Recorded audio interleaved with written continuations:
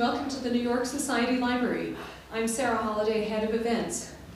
In 1928, there was a major expedition to the edge of the world, and they accomplished it all without the use of cell phones. Please make sure yours is silenced during the presentation. We appreciate it.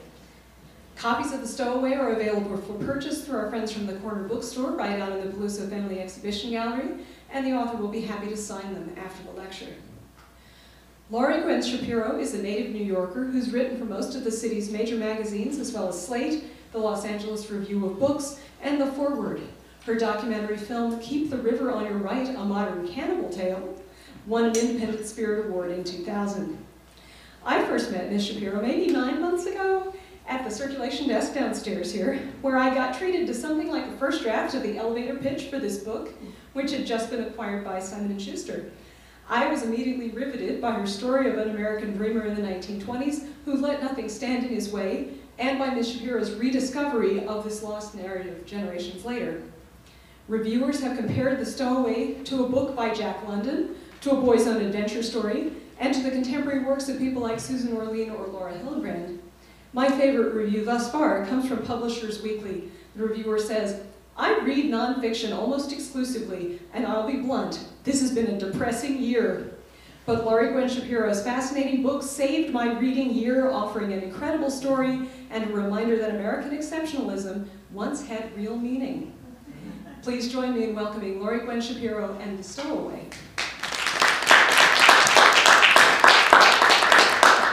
Hi, thank you for coming out.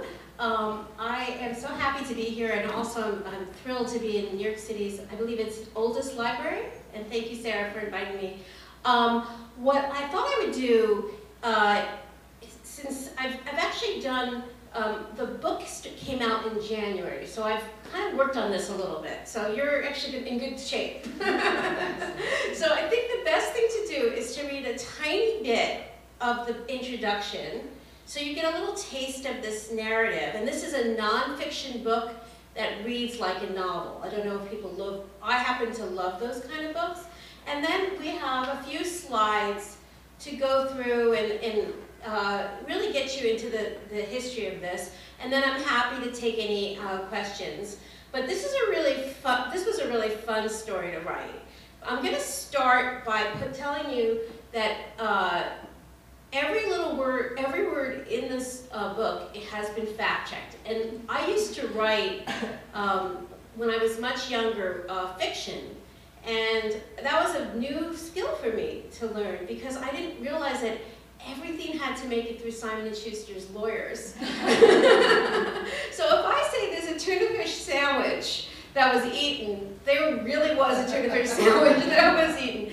And one of the things I really delight in telling audiences is how I got so detailed. Because how do you get an obsolete stowaway on a ship and find out those things? And that's part of the adventure of today's reading, and I will get to that. But let's start with a tiny bit of the introduction. And I'm not going to read the whole thing. I've also, this is why you're lucky you're sitting here, because I know to skip ahead a few paragraphs. But this is the beginning of the book. And again, it's 1928. We're in New York City, and it's August. It's a little warmer than it's out right now. And this is nonfiction. Keep that in mind. With his back against the sunset, a 17-year-old boy lingered on the docks along the Hudson River. By his calculations, it was a 10-minute swim from where he stood to ship. The new high school graduate waited, his soft eyes fixed on the city of New York. That's the name of Berg's boat. It was moored and heavily guarded on Hoboken piers. The sun went down at 6:45 this day, August 24th, 1928. But still he fought back his adrenaline. He wanted true darkness before carrying out his plan. At noon the next day, the ship would leave New York Harbor and sail 9,000 miles to the frozen continent of Antarctica, the last frontier on Earth left to explore. He intended to be aboard. That summer, baby-faced Billy Goronsky was 3 inches short of his eventual height of 5'11", and his voice still squeaked. "You are a late bloomer," his doting immigrant mother told him in thickly accented English. Yet the ambitious dreamer, born and raised in the gritty tenement streets of the Lower East Side, was as familiar with Commander Richard Evelyn Byrd's flagship as any reporter assigned to cover its launch. And many people have heard of Admiral Byrd. This is the same Byrd. He left in 1928 as commander, and in 1930, when the expedition ends, he was already an admiral, as voted on by the Congress. So we have to go with commander here. It's 1928. So the Antarctica-bound barkentine was an old-fashioned, multi-masted ship that suggested the previous century, with enchanting square sails arranged against an almost impenetrable maze of ropes. On one run in icy waters in 1912, her captain had been the last to see the Titanic, just 10 miles away. He'd been afraid to help the sinking ship as he was hunting illegally in territorial waters. Like so many immigrants, the ship once known as Samson found her name changed when she arrived in America in 1928, becoming the City of New York. She was the most romantic of the 4 boats in Byrd's cobbled-together flotilla, and the one leaving first with greatest fanfare early the next afternoon. Several times in his mind that evening, Billy dove into the Hudson and started swimming, only to find his feet firmly on land. But he had been on board the SS New York before. 9 days earlier, he and 2,000 other New Yorkers had taken the 14th Street Ferry to Hoboken, New Jersey, and gaped at the City of New York. The crowd was wowed with anticipation, I can't say it, anticipation, well, you got it. And just past noon, the ship's captain, Frederick Melville, second cousin of the 19th century author Herman Melville, did Melville ever come here? Yes, he did. Gave the okay, waving the first sweaty guests up the gangway, their dollar emissions supporting the Byrd Antarctica Expedition's fundraising drive. And when it had been Billy's turn to board, he wandered the wooden decks, still cargo-free to accommodate guests. The poop aft, the rear deck, was elevated, housing Commander Byrd's cabin, an elegant wood-paneled chart room, and under the poop deck were spaces for the machine room and radio generator. But none of these places had been the right one for the hiding spot. Forward moved more promising, and here, under a second hidden shelf, Billy had spied a good-sized space.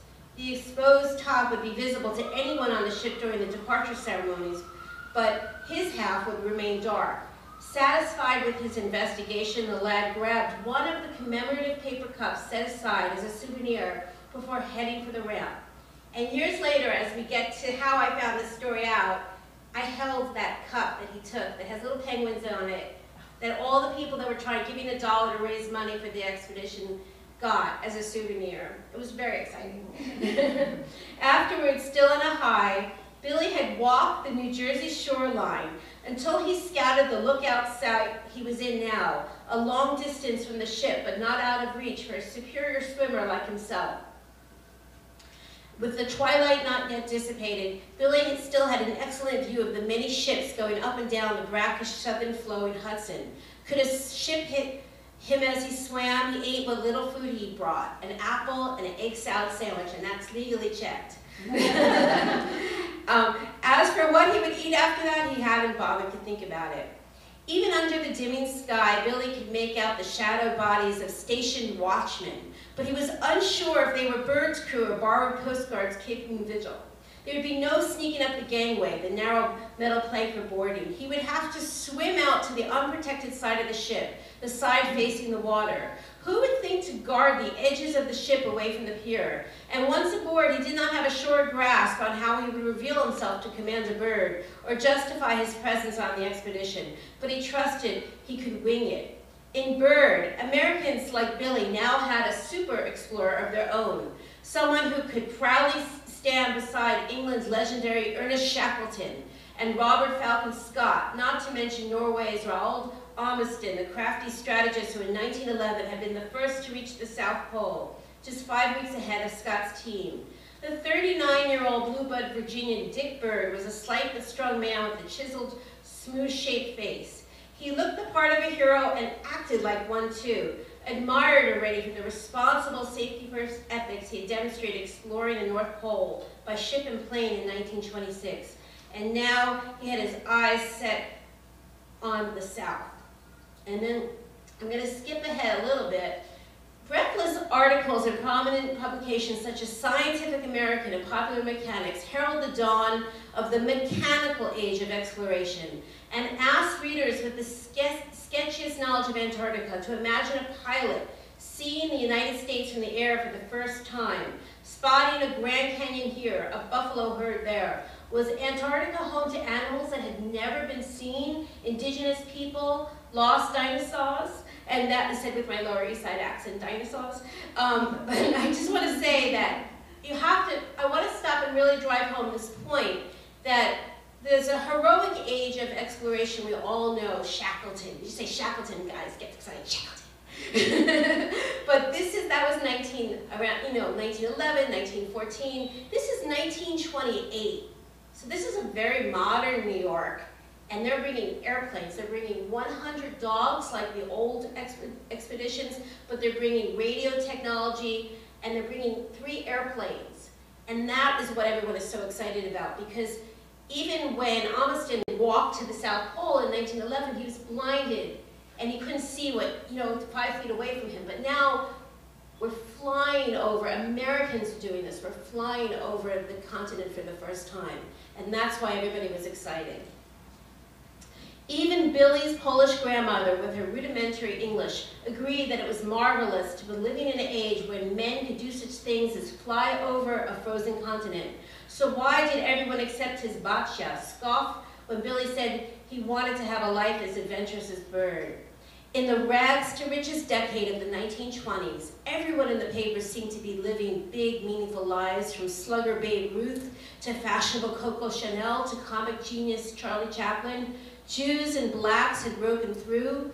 The Marx Brothers achieved overnight fame after their Broadway debut, and provocative Josephine Baker packed them in Paris. New York City in 1928 was rolling in the dough town, immortalized by F. Scott Fitzgerald, whose smash 1920 debut novel, This Side of Paradise, was assigned to English classes at Billy's alma mater, Manhattan's progressive Textile High School, which, by the way, my mother went to that high school.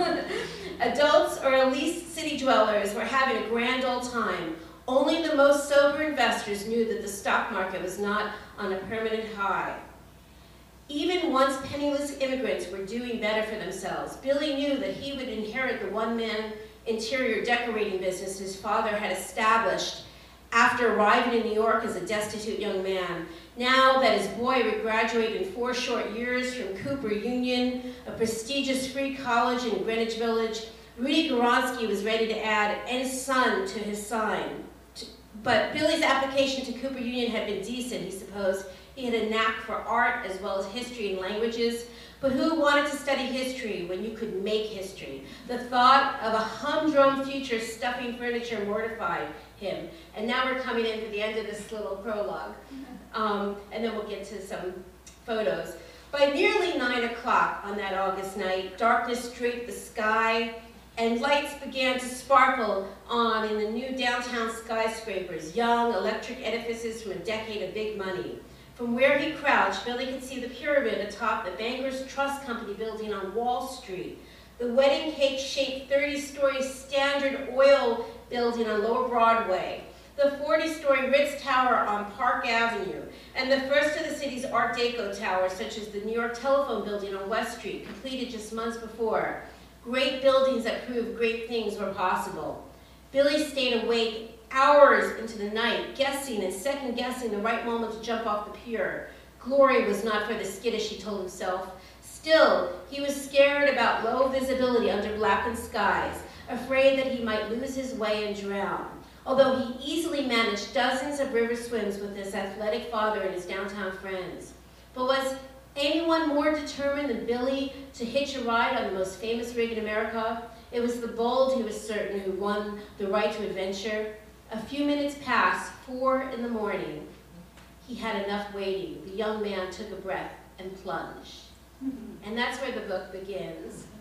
And I'm going to tell you a tiny bit. So how, in 1928, Admiral Byrd, or as I said, Commander Byrd then, was one of the 2 most famous men in America. In 1926, he was by far the most famous man in America. And he led an expedition from Brooklyn to the North Pole. And he was not really a great pilot, but he was a navigator, but he was in the plane, that's all that counted. And he and his team, his pilot, supposedly flew over the North Pole. But right away, the nearby Explorers Club here, people started to say, I'm not sure about that. He didn't have any proof. So there was no pictures, there was no film. And it didn't really stick, but he had a ticker tape parade. So that's ticker tape parade 1, 1926. 1927 is the Orteig Prize, which is the first to race over the Atlantic. And he was the easy winner, and you know, he just wanted to do it to get some more publicity. As he was getting ready to go, his plane broke down, and some gentleman named Charles Lindbergh beat him. And no one knew who Charles Lindbergh was a week before, and he was now the man of the hour. And he had a great parade, but Byrd was so loved that Jimmy Walker, who was the Jazz Age mayor of New York, gave him a parade too. For losing, you got to put ticker tape parade. But he was very worried about his destiny. And remember, he really thought that he was going to be known forever. And so he was trying to figure out what to do.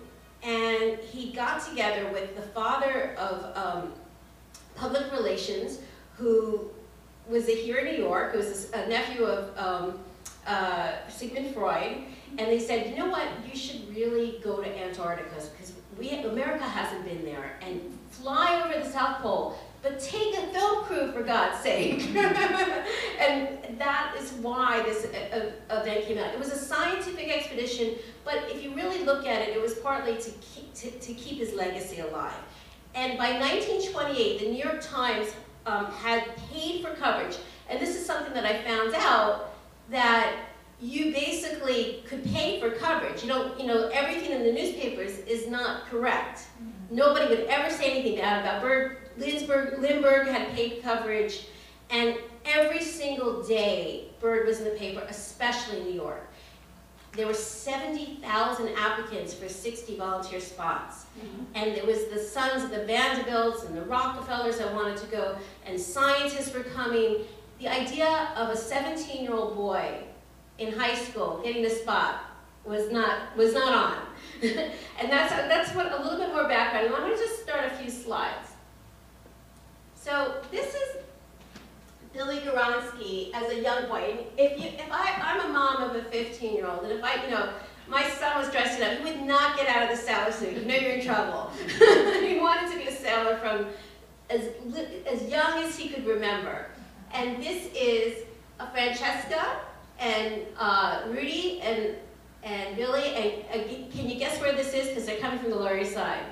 Coney Island, the F train out or whatever. I don't know if it was the F then, but this was taken there. And he was raised as an only child, although Rudy had a wife back in the Austro-Hungarian Empire. They were Polish Catholic.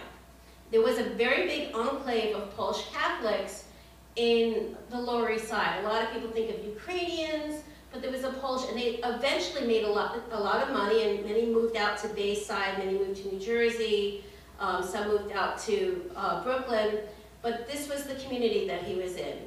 But I'm from the Lower East Side, and I will tell you that Billy had a real knack for languages and could speak Yiddish. And so later on he would get a job as what we call a Shabbos goy. He was the guy that would light up. So his languages come into play as well in the story. This is one of my favorite little photos. In 1925, he was a rapscallion kid. He was really smart, but there was a contest. They were trying to get animals to be protected in New York, homeless animals, the ones like we would have now in the shelter. And this is Tootsie, and this is a Milkman's horse in the Lower East Side, and he convinced the guy to let him train to have Tootsie ride the horse. And he won the contest for all of New York and got into his mother's scrapbook, and that scrapbook becomes very important to me. But this is the first entry in the scrapbook. And recently there were rival articles on the Stowaway in the Daily News and the New York Post, and I knew the date that he won, and the Daily News used their own photos. They couldn't believe it, that from 1925, I told them the date, and they had pictures of Billy winning this contest at the age of 15. So they didn't have to pay any money, which really made them excited because they owned it. So this is where he was living. In 1928, what we think of as now as the East Village was really part of a larger Lower East Side. And this is East 11th Street, and I can guarantee you those apartments now are about $5,000 a month. But this was a tenement back then. And I've been to all of the places that he lived, including where he lived. He moved later as a teenager to Bayside. I've been to all of his homes. I've had tremendous luck with this project, I have to say. Okay, before we get to the ship, I'm going to take a break and tell you how do I have this knowledge. Because now we're going to get into some things you need to know. So I used to write fiction when I was younger. I'm also a documentary maker, and I felt stuck as a woman in a writing rut. People wanted to publish books of mine, but they wanted me to publish wacky novels that I was writing in the 1990s that I don't even read. You know, like what? But I was getting a lot of luck as a documentarian. I have big stories. I've been to the Amazon, I've been to New Guinea, and I thought, what if instead of doing a documentary where you do also experience a lot of sexism as well, I've been very successful, but at the same time, it's hard, as anyone in the film industry will tell you.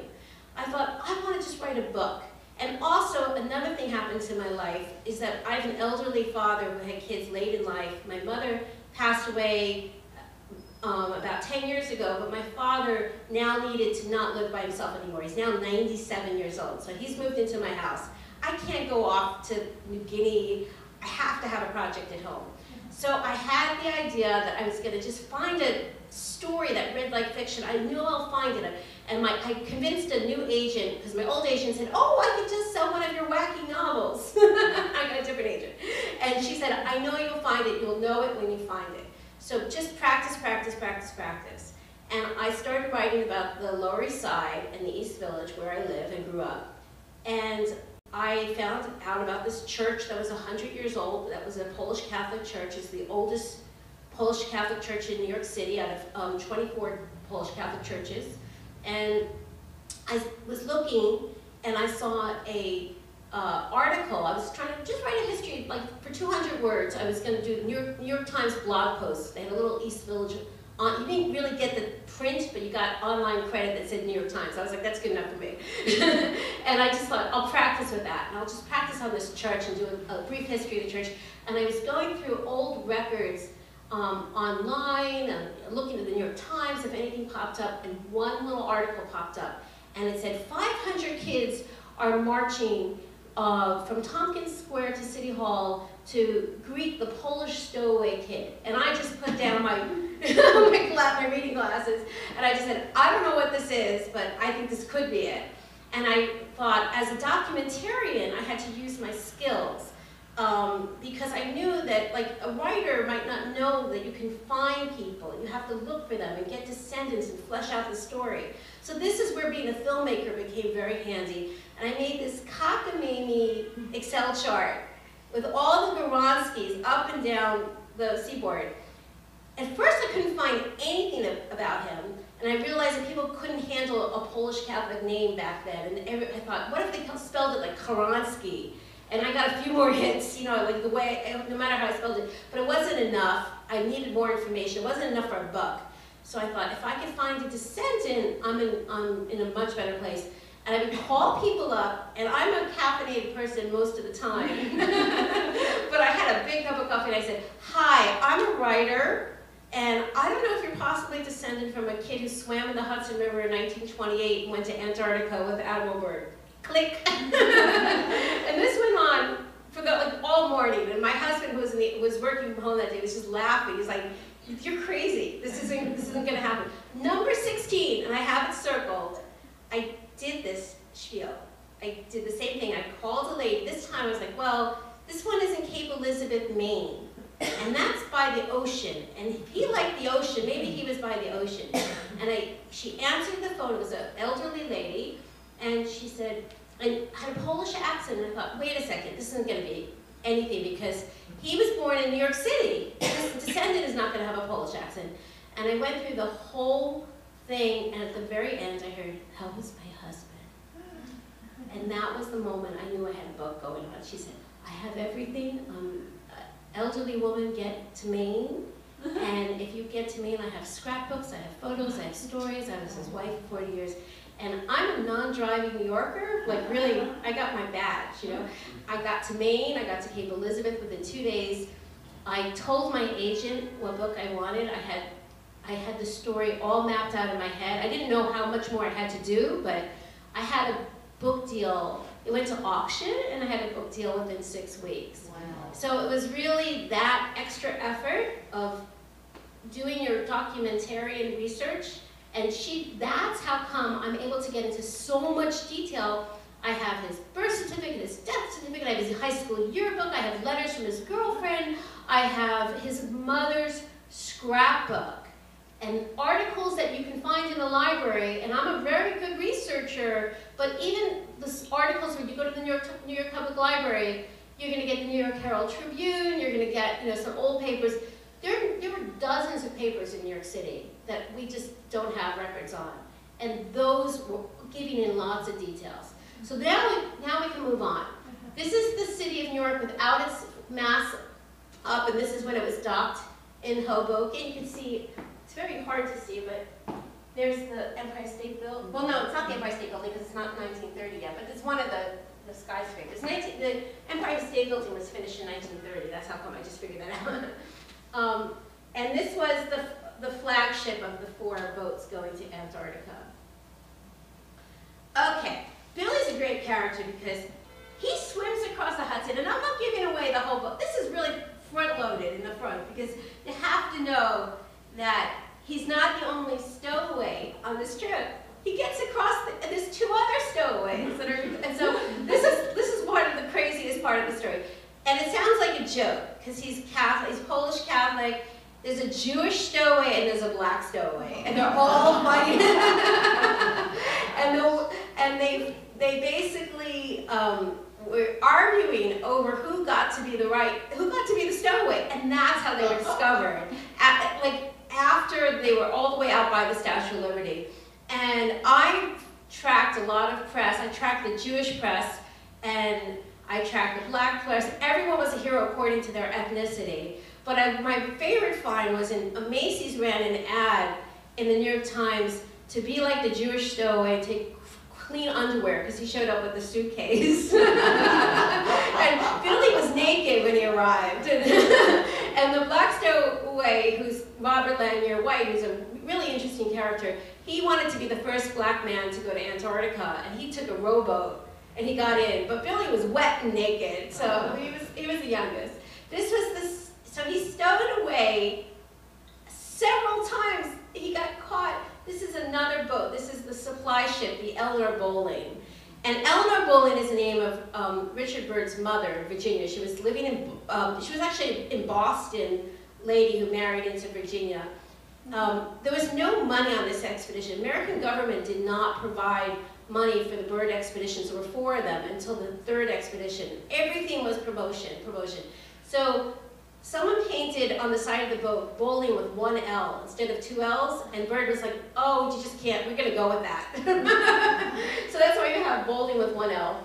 And he then was caught there. That was in Gowanus. Does everyone know where Gowanus is? You figured nobody's gonna catch me at the supply ship, but they caught him.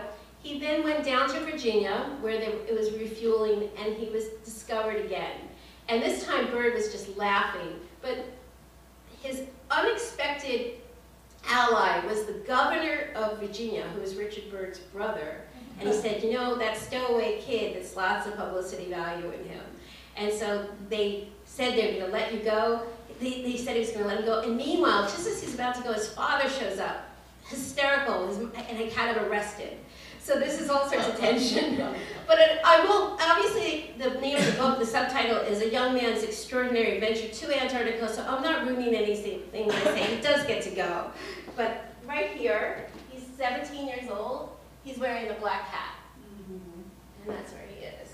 This is on the supply ship, is where he got a birth, originally as a mess boy, and later on he proved himself in the stokeroom. It was really hot, and that really pleased Byrd to no end. This is inside the supply ship at Gowanus when they're packing things up. 70 men, no women. Although when I went to the Byrd files in Ohio, I pulled files that no male writer on Antarctica has ever pulled, including the women's letters. There were dozens of women and girls who wanted to go to Antarctica. This was the age of Amelia Earhart. And no one has ever written about that.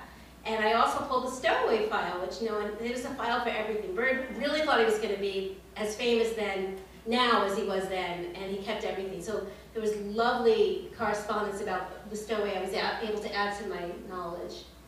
This is a great photo. This is the city of New York leaving the Hudson River, leaving New York Harbor. Now, based on what I've told you, you know there's 3 stowaways that are underneath here. They haven't been discovered yet, because they didn't get discovered until Staten Island. That's, yeah, around there. And this is, Byrd was actually doing promotion on this trip, and then he was going to take a train across to LA to leave with a whaling ship that was leaving with 100 dogs. So he was on there. There were a lot of dignitaries on there. Old books said that Amelia Earhart was flying over, but I discovered that Amelia Earhart was on the ship at this time, because Amelia Earhart was the mistress of Byrd's publisher, Putnam, Chip Putnam, and you might have heard of Putnam Books. So Amelia Earhart was told to help promote, because this was one of his buddy. And of course, Byrd's books were published by Putnam. And so here we are, New York, about to be discovered. And I know this is 10 minutes before Billy was discovered. This is a great photo too. This are 6 Boy Scouts about a week before the boat is leaving. There had been a contest in England for Boy Scouts. I think it was Shackleton, or it might have been Scott. Actually, I have it in the book. I have to check. But they ran a contest, and it was a very popular thing. And a scout got to go to the South Antarctica back around 1911, and they thought, well, we can use this. And they ran a contest for America's Boy Scouts, and 1 youth person was going to go. And 800,000 Boy Scouts applied. And this is narrowed down to the 6. And Byrd is putting all sorts of tests on them to pick it. And the guy who won is a bit of a ringer. His name is Paul Seipel. And he's right in the middle. He's very tall. He's on the bottom in the middle. And he wasn't the worst pick, I gotta be honest, because if you've ever heard the expression wind chill factor, that comes from Paul Seipel. But Paul Seipel had his own book deal with Putnam before he left. And now there's a rival youth, which is more exciting, the Boy Scout or the Stowaway who swam across the Hudson River? So he's not happy. And so there's some tension in this book. But I have had a lot of letters from old Antarctica buffs, and you just cannot insult Paul Seipel, because he really went on to a storied career. But it was really interesting to me that people say, well, why did you write a book about Paul Seipel? That was 1 or 2 letters. And it's like, because Paul Seipel didn't jump into the river. He has a very incredible career, and that's part of the book as well. I just throw this in because this is a little tidbit. I'm a cat person. And this was a cat named Eleanor. Remember, that was Byrd's mother. And she climbed on the supply ship in Gowanus in Brooklyn. And this is the only cat in American history. She stowed away to Antarctica and came back. So this is a very illustrious cat. And I like to just get some cat time here. That's Eleanor Bowling the cat. This is George Tennant, who was the cook who had gone to the North Pole and was a good friend of Byrd. That's Igloo. Now, you don't know that dog, but that was the most famous dog in the United States. That dog was the most traveled dog. That was Byrd's dog. And he'd gone to the North Pole, he'd been to the South Pole, and everywhere. There were books for for the dog. There were stuffed animals. So he was going to the Antarctica as well. This is another cat. But George was the cook, and he didn't like all these highfalutin people that were applying for the spots. You know, the scrub boys were like Harvard boys.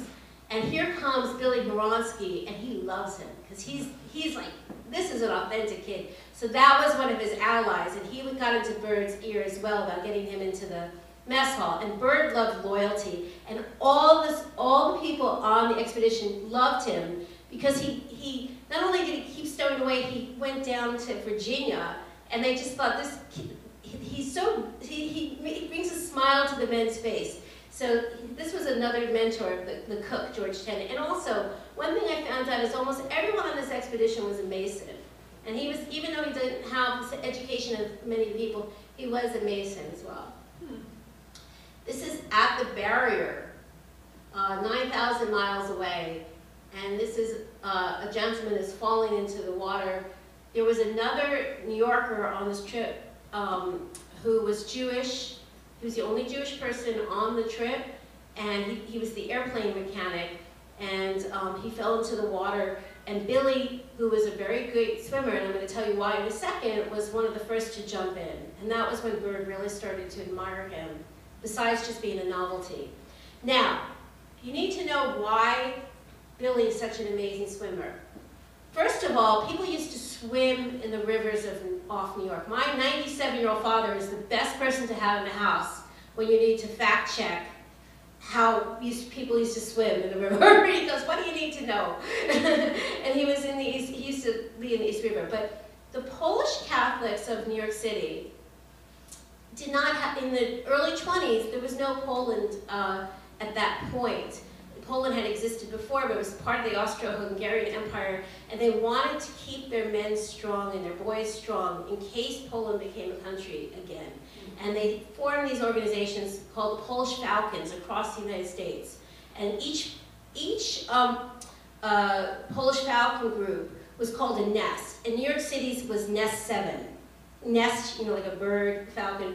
And Rudy Goronsky was an upholsterer, but he was the president of the Polish Falcons. And his son, was going to be an example, and he was taught how to swim at a very young age. And they would go out to Coney Island as well, and if you've ever seen those crazy people out there, those were those Polish Falcons that started that tradition. So by the time he was swimming across the Hudson River, he'd been swimming like a fish since he was 4 years old. And this comes in handy to get Bird's favor. This is, I'm going to tell you that this is a little bit, this is a poster of Bird at the South Pole, which you can watch on YouTube for free if you're interested. It was the only film to ever get an Oscar for cinematography, not as best documentary, but cinematography. It was shot mostly silent, but there's some sound. And again, the whole reason for that photo was shot by Paramount. They sent 2 people along, was to make sure that nobody didn't believe Bird that he went to Antarctica and they flew over the South Pole. And this was Rear Admiral Byrd, so this is when he's coming back. When he flew over the South Pole, Congress, while he was on ice, voted him into an admiral position. And this is part of the menus in New York City. I found them in the New York Public Library. I also, his wife had copies. His wife has, she was like amazing, she had a copy of everything. Here is Billy when he's 18. This is how detailed I got. These are Bird knew what he had. He had a kid that caught America's imagination, and he went international as well. He was a very popular story in New Zealand, in Poland, in England. And this is a copy of a speech he did for WOR, which still exists. But he was sent back in the middle of the expedition to be the first person to talk about it. The Stowaway Report. And this is in his typing with his changes.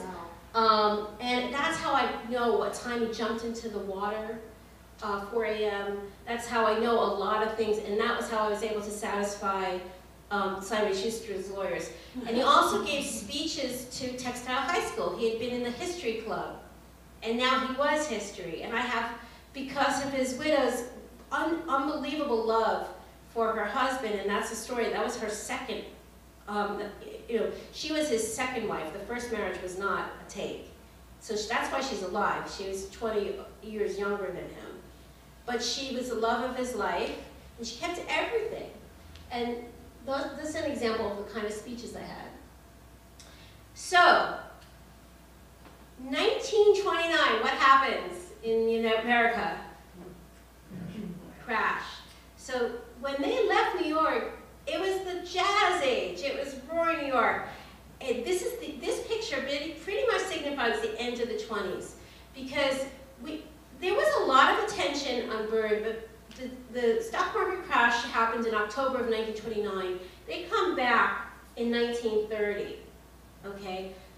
What allowed Bird to have number 3 ticker tape parade, the only person in American history to have 3 ticker tape parades, is that his buddy was mayor of New York, Jimmy Walker. And so he said, don't worry, I'm gonna get you a parade. You know, and it was the beginning of the Depression. Things got worse with the Dust Bowl.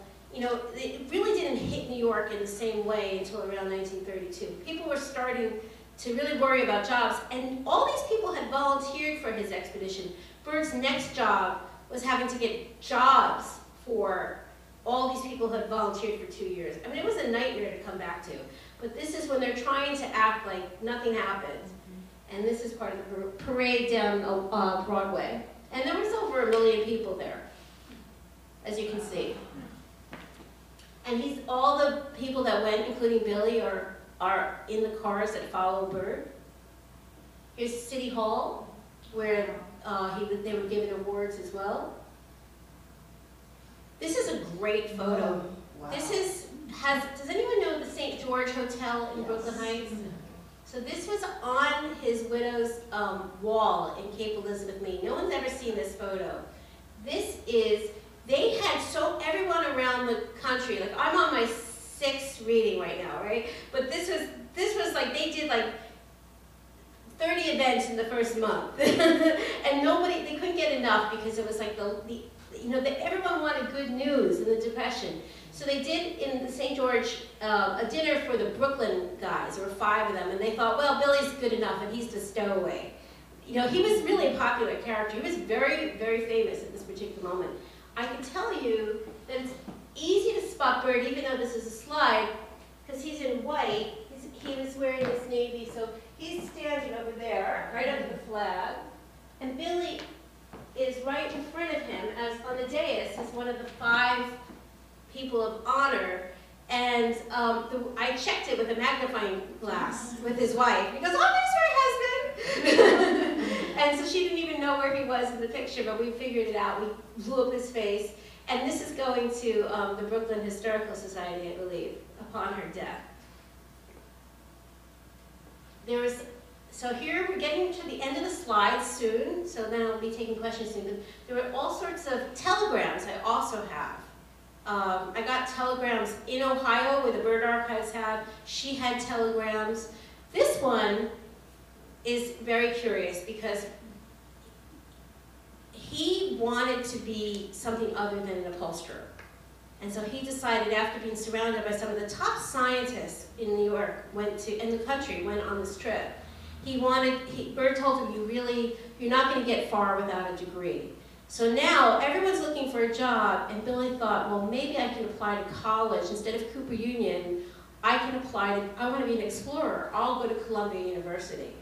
So this telegram is asking him, I can read it for you. Dear Admiral Bird, received 2 letters. May I come up tomorrow? My future work in college depends on you. Would like personal interview. Please answer sincerely, Gavronsky. Bird spelled his name Gavronsky, and Billy Gavronsky never wanted to correct him, so all the papers have a V instead of a W. And Bird thought, I could do this. It's hard to get jobs for people. Even Captain Melville was living on the bread line at this point.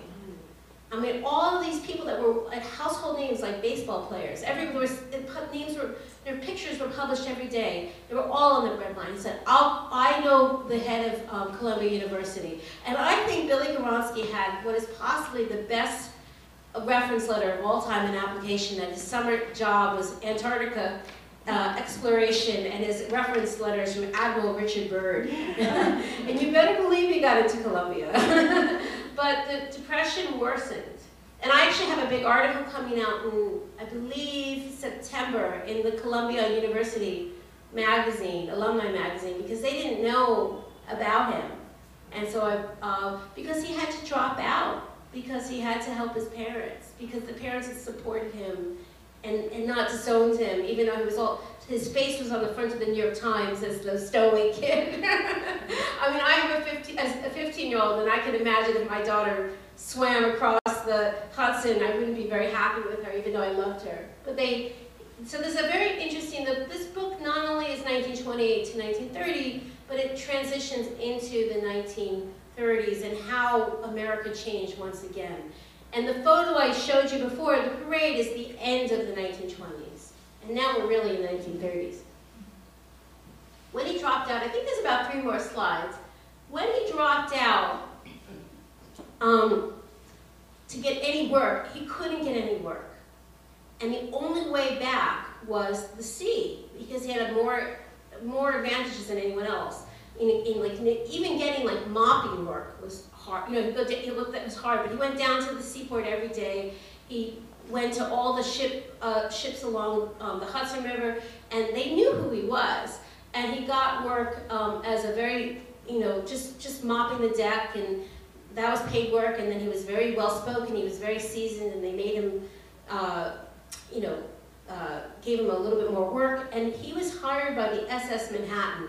I don't know if anyone's ever read Unbroken by Laura Hillebrand, but that features very heavily when the American Olympic team is going to the Nazi games. And so this is where you go, this actually becomes very important because it's going back and forth to Germany. Now, I told you that Billy grew up on the Lower East Side and he was good with languages. He speaks German fluently, he speaks Yiddish fluently, he's Catholic. And the wealthiest Jews got out. Not all of them, but many got out from Germany, taking ships and coming along 1933, 1934, they started to get out. And they were talking to Billy on the ship, who was speaking to them in either German or Yiddish. And they were so impressed that a non-Jewish boy, such a mensch, could be on the ship with them. They started to talk to the officers.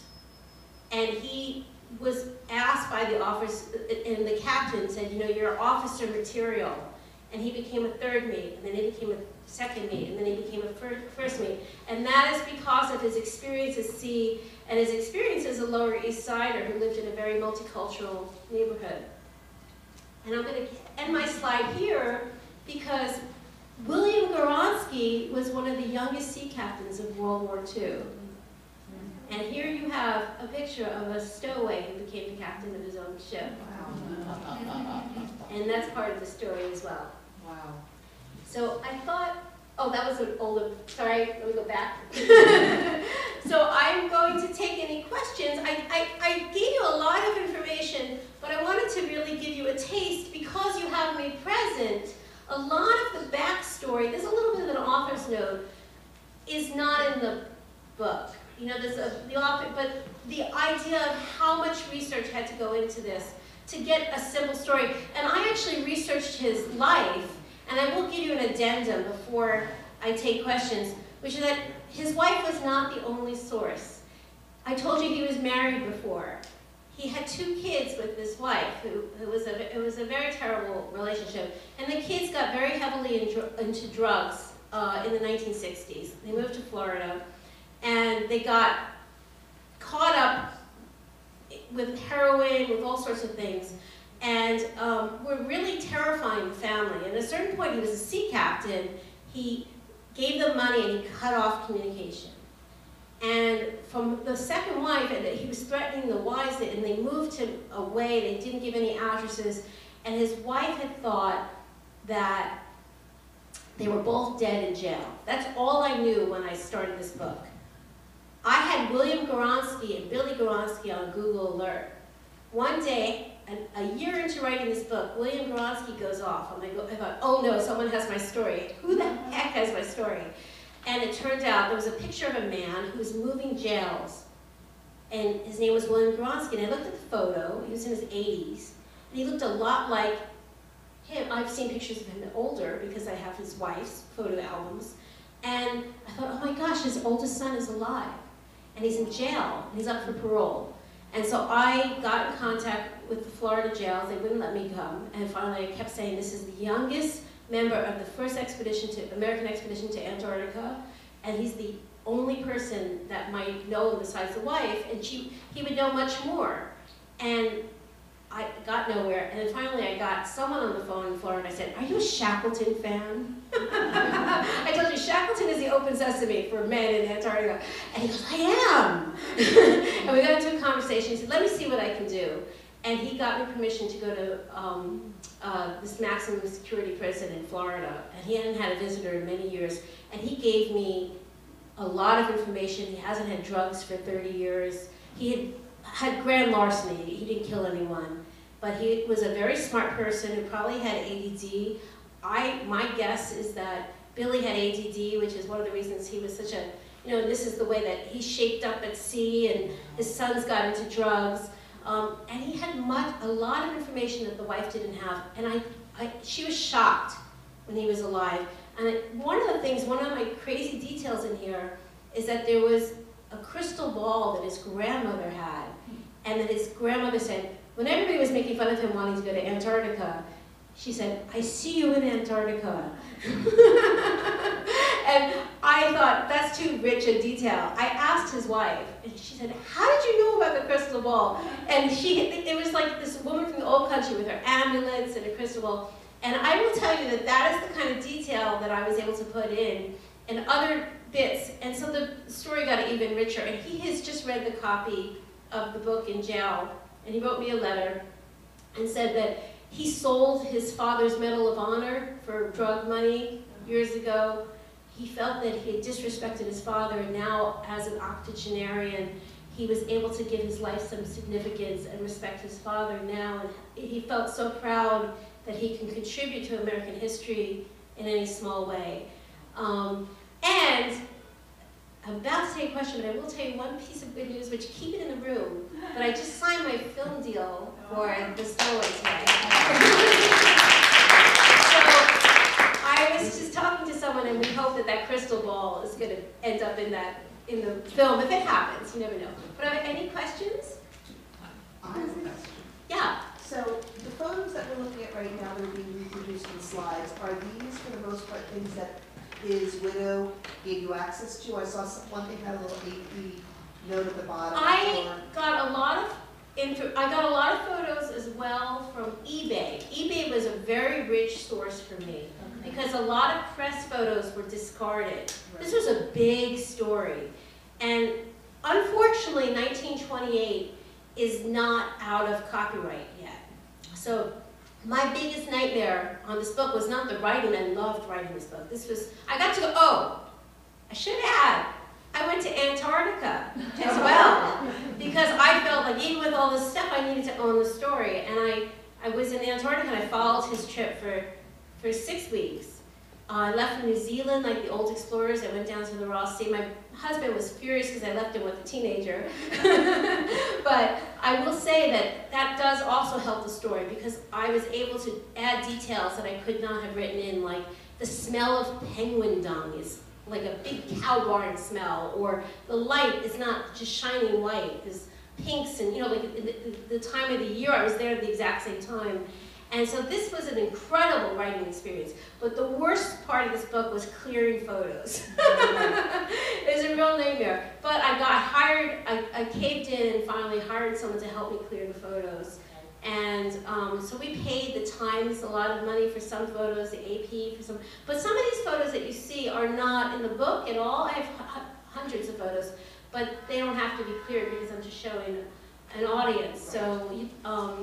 But it's interesting. It's a combination of photos from old newspapers, discarded press photos from 1928 and 1930, and going to Ohio State. His wife, who is sick right now, but she's okay. She's just had like pneumonia for this winter, but she is on the upswing, I heard. But she has, to protect the archives, She has donated to the Joseph Palutsky Institute in Brooklyn, which used to be in the East Village, which is now moved out to Brooklyn, and all of the photos are there, and all of the scrapbooks. And so she didn't have any children with him because she was an artist, and she was hurt in World War II in Poland. That's where he met her as a captain in war. And he wanted to be with someone who cherished his heritage, unlike his first wife who made fun of his Polish heritage. So that is where I got a combination. I mean, I worked on this from, I can tell you 2013, my New Year's resolution was I'm sick of writing chick lit and wacky novels, and I have this documentary career, and I need to come back in a different way. I want to find a book that's going to break me through. I need to be in charge of my destiny as a woman, and not let everyone tell me what I have to be. I let go of my agent, and I found an agent who believed in me as a nonfiction writer. And the story, I just immediately started practicing, as I told you. I found the story in March. I had a book deal by April. It's now 2018. I worked on it for 4 years. I was 1 year of research, just reading. I mean, who am I to write about Antarctica? I had a lot of reading to do. And I also had to go to Antarctica.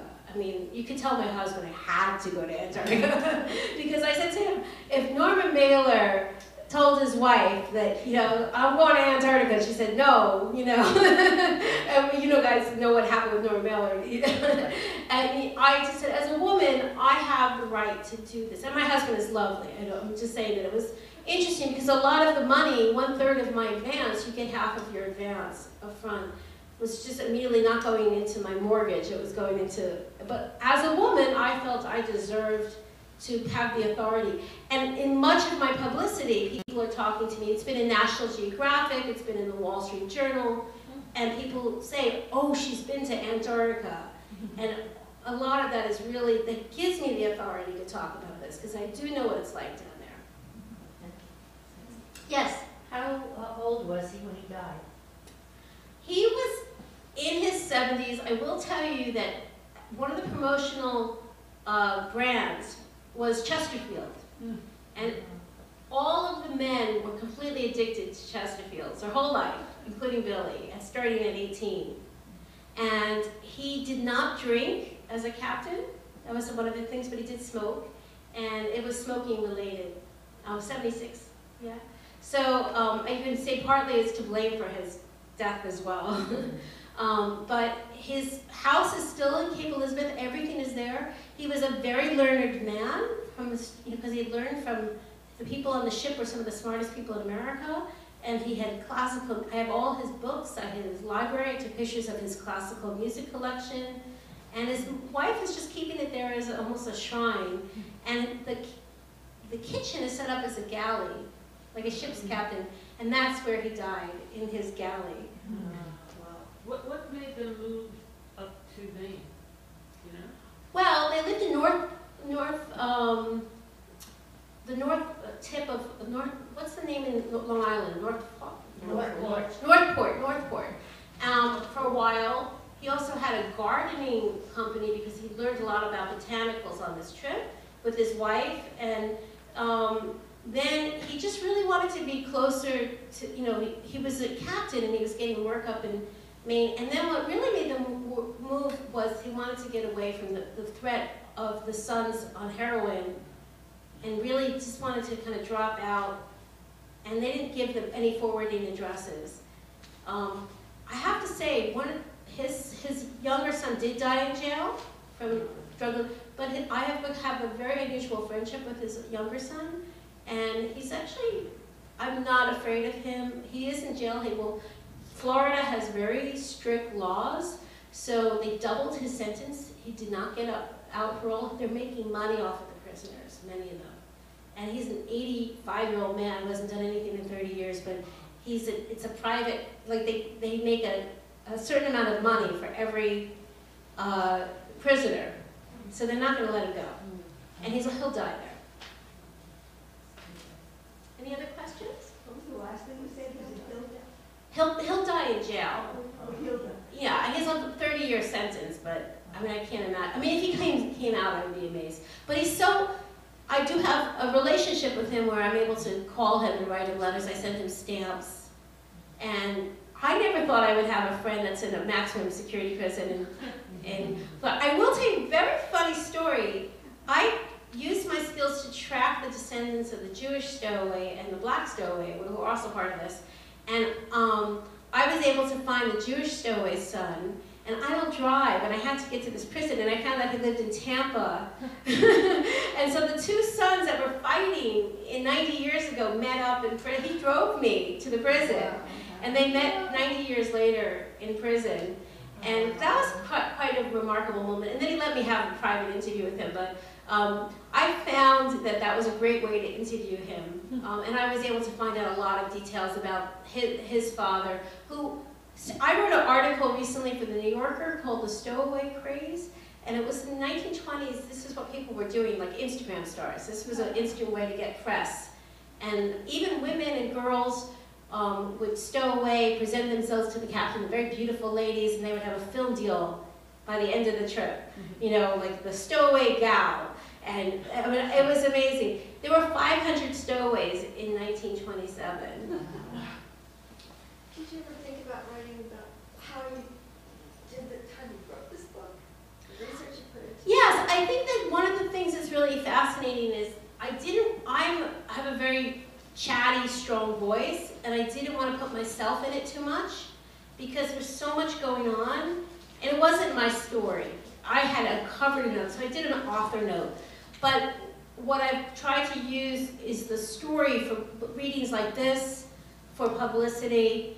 I want, you know, and it's a calculated effort. I made a shorter book. It's not short, but I cut out. I mean, I cut 75 pages with all the sons and the prisons, and you know, it was just like this was an upbeat book, and I didn't want to bring. This wasn't about the 1960s.